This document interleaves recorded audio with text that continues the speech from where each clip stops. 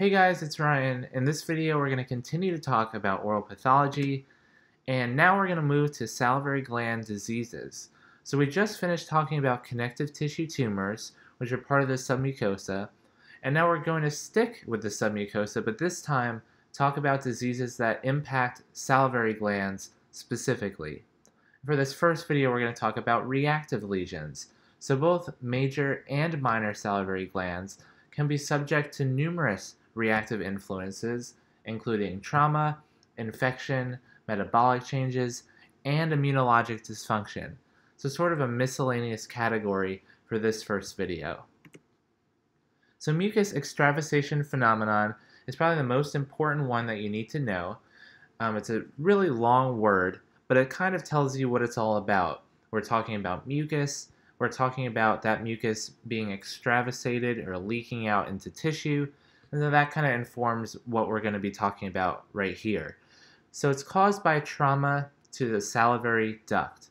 So when mucocele is probably the most prominent, most common form of mucus extravasation phenomenon.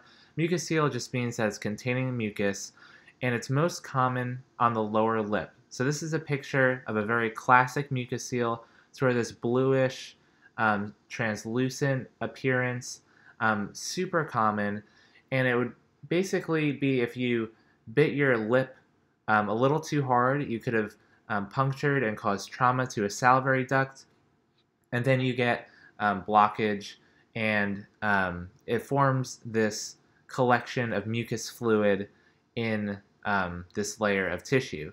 So mucocele, very common, and when it occurs on the floor of the mouth, it's no longer called a mucocele, but it's called a ranula, which means frog's belly. I think it's because it has this kind of larger appearance when it occurs at the floor of the mouth. So mucocele, ranula, both of these are mucus extravasation phenomena. And the treatment would be complete excision. Complete is important because you have to remove the entire affected gland, and this is just a minor salivary gland, or else you have a higher chance of recurrence if you don't take care of the entire thing. So you have to remove the entire accessory salivary gland. Next we have mucus retention cysts, and before I dive into this one, I want to clarify that some people use these two terms interchangeably. They use mucus extravasation phenomenon and mucus retention cyst as meaning the same thing. So this can refer to mucoceles and ranula. It depends on the person asking the question. I think in terms of a board exam standpoint, we'll treat them as kind of similar but slightly distinct. And the difference for this purpose is that histologically, mucus retention cyst is a true cyst, and a cyst by definition is lined by epithelium. So whereas the mucus extravasation phenomenon doesn't necessarily have to be surrounded by epithelium, this one does. And this one is specifically caused by blockage of a salivary duct by a sialolith, which is a calcified mass that's blocking a salivary duct. So it's caused by blockage rather than trauma, which is causing the phenomenon that we talked about. Blockage, you're retaining fluid, it's a retention cyst. So again, a little bit confusing. Some people use these two interchangeably, but we'll treat them slightly different in this cyst distinction. And now to add on another layer, these are distinct from and not to be confused with sinus lesions that have very similar names. There's something called a sinus mucocele, and there's an antral pseudocyst, also called a sinus retention cyst. So if you see the word sinus in there, or antral, which is referring to the maxillary sinus, those are separate lesions that we're going to talk about very soon. So next we have necrotizing sialometaplasia. This, I feel like, comes up a lot in practice questions as well. The most important thing to remember is that it's rapidly expanding in an ulcerative lesion. So here you can see this ulcerative appearance, and usually it's due to ischemic necrosis of minor salivary glands in response to trauma or local anesthesia. For example, you're giving a greater palatine block. Now, this is something that heals on its own in 6 to 10 weeks and doesn't need any other treatment other than palliative treating the symptoms. Okay, so now we have sinus retention cysts. So to separate that from mucus retention cysts, the sinus is only talking about blockage of glands in the sinus mucosa. And here we can't see it clinically, but we can see it radiographically. So we can see this sort of radiopaque dome-shaped lesion along the base, the floor of the sinus here. So that's a sinus retention cyst. And no treatment is typically needed for this. It's pretty benign. Now, the sinus mucocele is in some ways similar to this one in that it involves either trauma or blockage of the ostium, which is the opening that drains the maxillary sinus into the nasal cavity. However, a sinus mucocele tends to expand gradually and be more aggressive than this sinus retention cyst.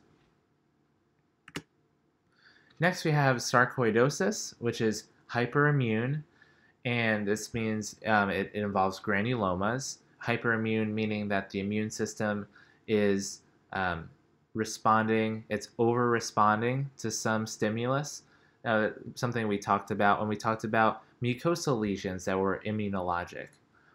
Sarcoidosis may be triggered by mycobacteria, which is also the etiologic agent for tuberculosis. Primarily, it's a pulmonary disease, but it also affects the salivary glands, which is why we're talking about it in this video, and mucosa.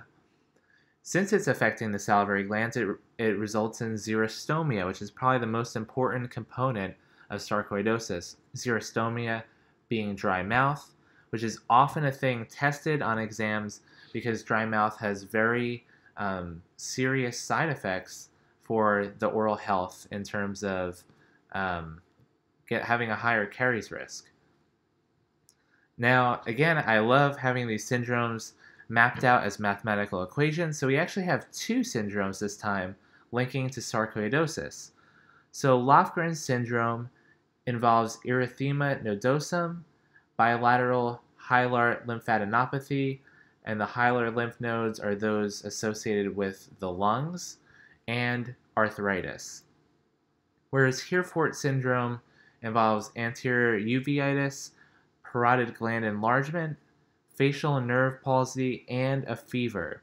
And it's also called uveoparotid fever, which is probably the best way to remember this one because it sort of merges together most of the components of the syndrome. It merges together this uveitis, it merges together the parotid gland involvement, and the fever. And you just have to remember the facial nerve palsy on top of all that.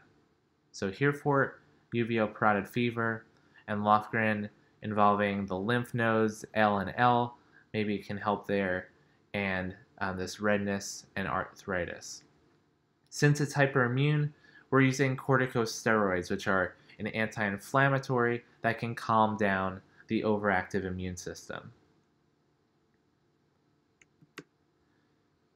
And now we have Sjogren syndrome, and Sjogren syndrome is probably one of the most tested autoimmune conditions for dental exams because it affects the salivary glands very much so.